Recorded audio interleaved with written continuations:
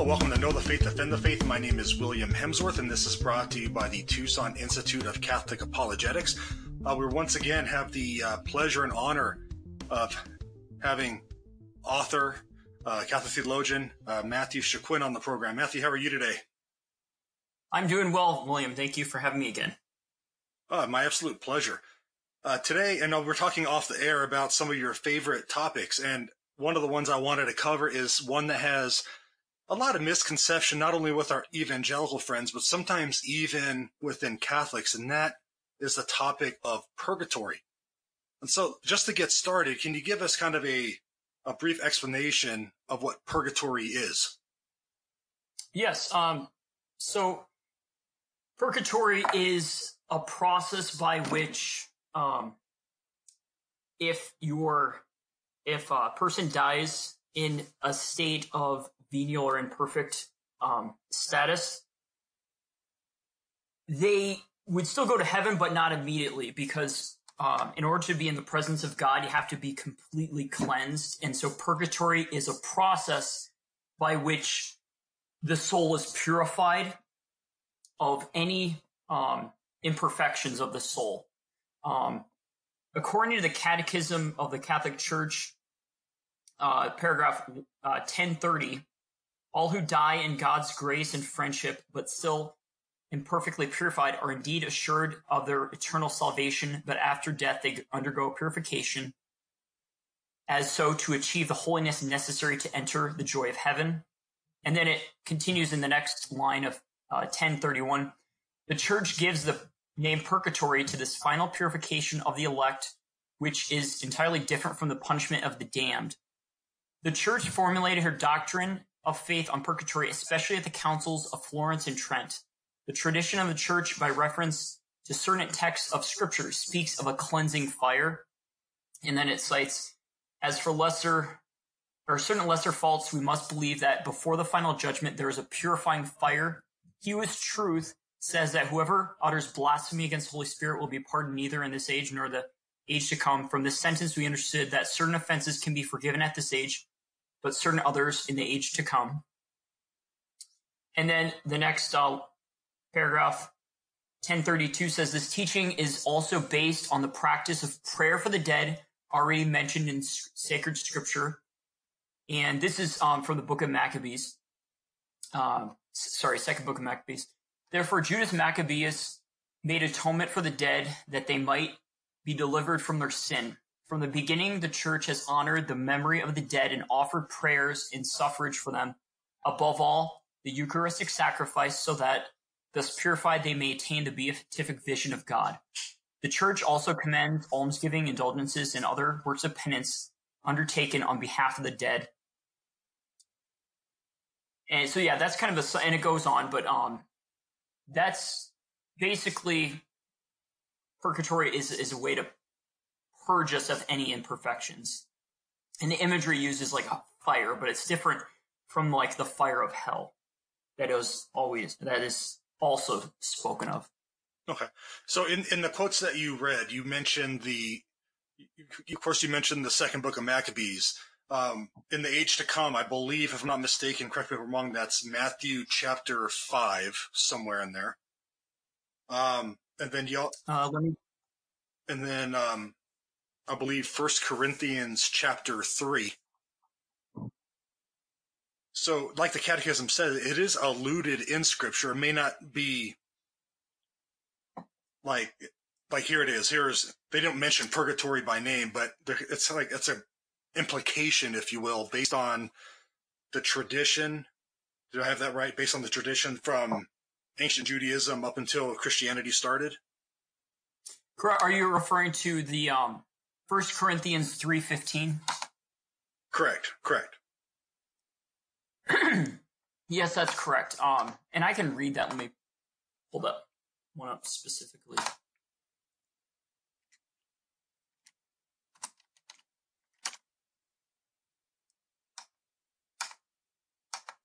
But if someone's work is burned up, that one will suffer loss. The person will be saved, but only as through fire. That is, again, 1 Corinthians chapter 3, verse 15. And how I've been explained this, William, is let's say, and this is just like a real simple example, and there could be others, but let's say, for example, a person steals from a person who had a small business.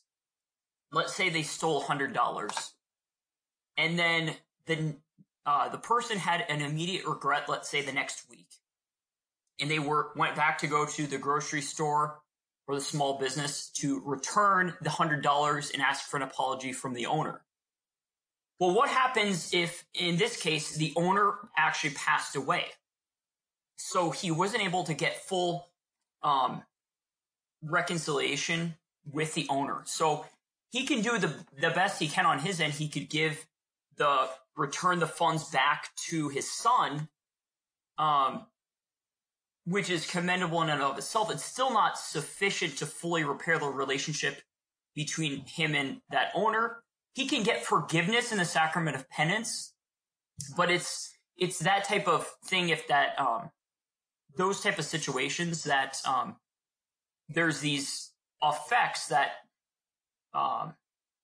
occur because of sin, how it affects others, and if we can't fully repair those in this life, but we still, if we die in a state where it's not in mortal sin, but we still have those temporal effects of sin,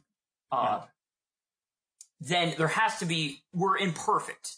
We're going to go to heaven, but there's this process by which we are purged. Okay. Now, you said something very important there. You said that, if you're in purgatory, you will go to heaven. Now, there's this misconception that somehow purgatory is a second chance at redemption. Can you speak to that notion? Well, I mean, it occurs outside of time and space, so it's not like we come back as in a second life. It's not necessarily a second chance. It's more like a complete working towards a completion. Okay.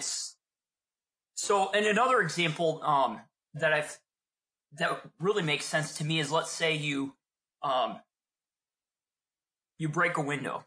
You come back and repair the window, but there's still imperfections in the glass because you can't get it perfect, because there's still going to be those lines where the window pane broke. In order to be fully perfected, what will have to happen is the glass will have to be melted and then renewed, or basically made perfect again. So those, and that's kind of how that, I mean, we can only speak in like imagery and symbolism with this, because I mean, it's right. Any of those type of last things, the judgment, heaven, hell, purgatory. I mean, we can only speak in things that, because our knowledge is limited, but that's the type of process that would occur. And that's why and for me, that it's pretty clear. I mean, fire is, because the objection to people would have is with that, I guess, what objection have you heard with 1 Corinthians 3:15? I personally have not really had a lot of contact lately with like Protestants regarding this topic, Okay. specifically about that verse. I don't know. Have you heard anything specific about that objection, William? Well, I can tell you what I used to say personally, and what some of my friends still say. One of the objections is purgatory, and of course, this is the objection. I'm not saying this. This is the objection. Yeah, of course. That purgatory negates the finished work of Christ on the cross. Okay, and that kind of and I think part of it is from the Protestant standpoint of salvation.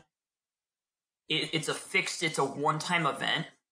However, what that, is that safe to kind of describe it that way? Oh, absolutely. Okay. Absolutely. The whole once saved, always saved motif, if you will, where it's one done. I was saved on August 20th, 2019 at 8:29 a.m. and I don't have to do anything else ever. Got it. Yeah, and the issue with that is it completely discounts physical reality and time and space. Like, it completely discounts the fact that we as humans live in a three-dimensional world. We take up space. We live in time, or a four-dimensional world. We live in time and space. So, I mean, and it also does not take into account what sins, how they have an impact on other people. Because humans are social by nature. So anything that is beneficial that we do affects people positively. Anything that we do negatively will first of all impact our relationship with God, secondly with others, and then even ourselves. So that type of mindset removes us from this world, which is not truth. It doesn't jive with reality. Okay. And so purgatory, for me, I mean, the reason I love this doctrine is it makes so much sense, is because it does account for, it accounts for the fact that we live in time and space, and that there's some situations we can't fully repair ourselves. Even if we have an immediate regret after deciding it, like, for example, the stealing from a person, or if we say something bad to a family member over the phone and then something happens where they're in a coma and we can't repair that relationship with them, we can get forgiveness from God, but we still have that imperfect relationship with them, and thus we're still imperfect ourselves. Okay, so purgatory is a way where, I guess, God finishes that perfection in us before we spend eternity with him then? Correct, yeah. And how I personally understand it is, like, the canonized saints, those are individuals that, I mean, they're so holy that, and I'm not sure, this is maybe speculation, but they may have underwent all of their purgation on earth, so they went straight to heaven. Gotcha. So one of the now in some cases, okay, so one of the other objections that I hear a lot is, what about the thief on the cross? Jesus said that today he'll be with me in paradise.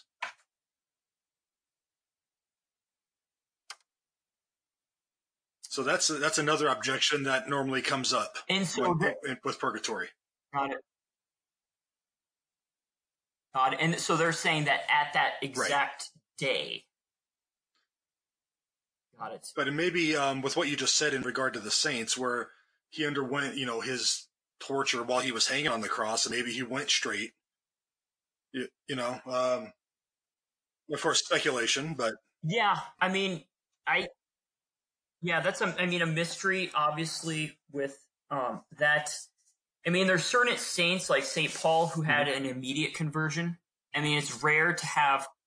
St. Augustine had a longer it took decades for him to convert or, join the truth. And that thief could be, one of those rare situations where he had a full-on repentance and straight-up conversion. And that combined with his suffering on the cross, because crucifixion was such a gruesome way to die, and then you were tortured many hours before that.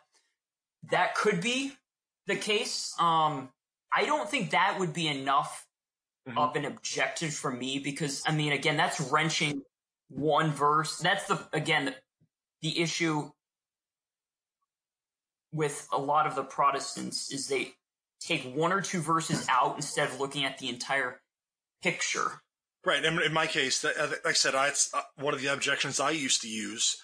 And as I read not only the accounts of the early church, how they prayed for those in the catacombs in the 2nd century and all this, kind of realized that I was guilty of eisegesis in a way, taking those one or two verses and formulating something from it that, is novel, really. Now, what good resources are out there for the listeners to study up on purgatory?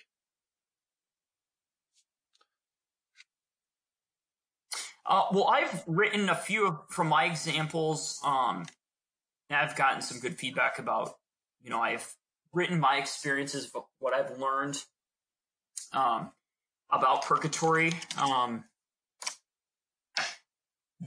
use the catechism a lot too. So the first thing I would go to is the catechism, because the catechism will give footnotes to scripture from every paragraph. There's a little footnote number, and if you scroll down to the bottom of that section, it'll let you know what council it's referring to, or what scripture passage it's referring to.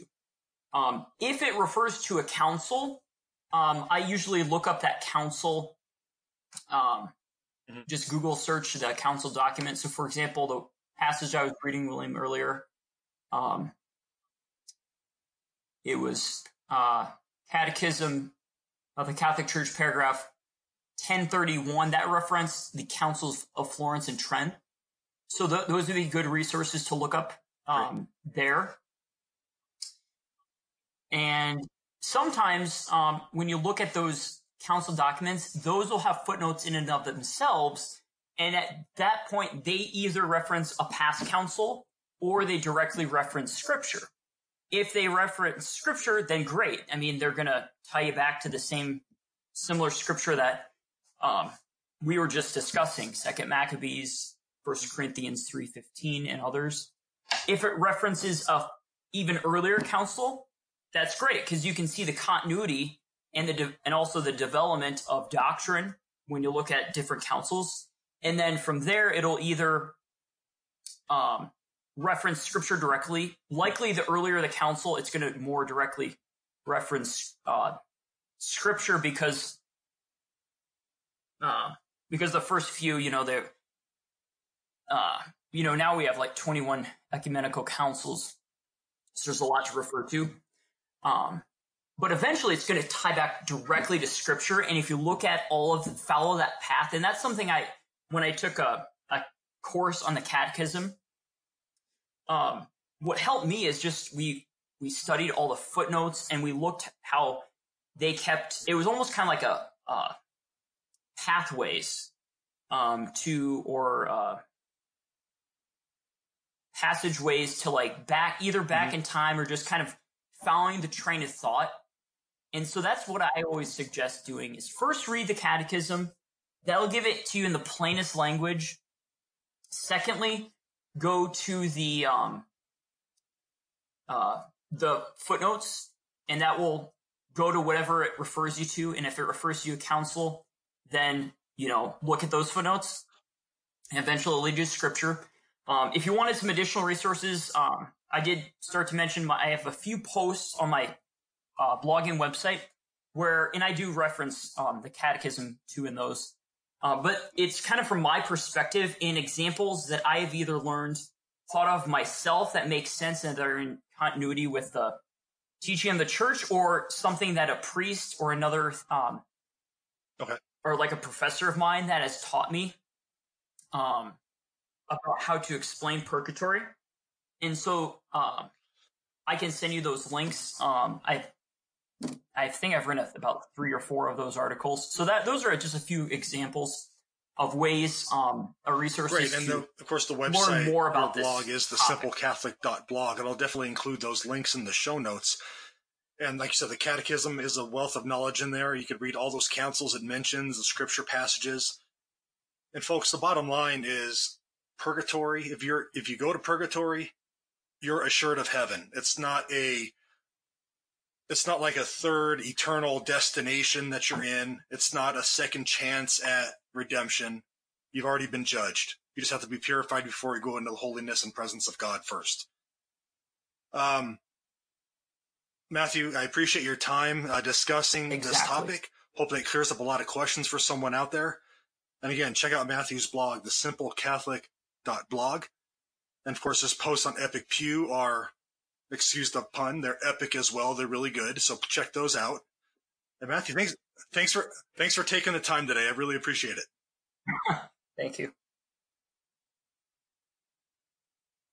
Yeah, of course. And then if anyone wants to reach out to me too, I'm on LinkedIn. So if you have any further questions, you can message me, or William's really great too and knowledgeable. So reach out to him. Either of us would be happy to talk about this topic, because there's it's a major topic. So I appreciate you bringing me on to discuss this. This is one of my favorite teachings pleasure. of the church. And yeah, my pleasure. Like I said, you reach out and awesome. I'll be glad to answer, and I can also get you in touch with Matt, who you can clarify things as well. So Matthew, thanks for taking the time just to come on. I really appreciate it. All right. God bless. You too. Just come on. I really appreciate it. Pleasure, William. Have a nice day. Yeah, it was my absolute pleasure, William.